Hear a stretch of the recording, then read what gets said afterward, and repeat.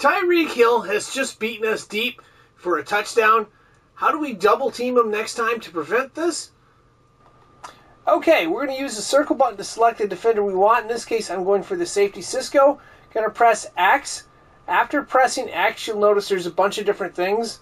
Assignments on the right, we're looking for man coverage. It's going to be right stick up. After doing that, if you'll notice, there's a bunch of different options. We're obviously going to select Tyreek Hill with the square button. And if you look at the play art here, you'll notice that we've got double coverage. As soon as the ball is snapped, it'll be double coverage there. He's going to have to go somewhere else, but we're not getting beat by Tyreek Hill. We gave up a touchdown to Hill. We gave up a long play to Waddle. So we're going to do a quasi double team here where we simply take control of the safety. We're going to show kind of a zone.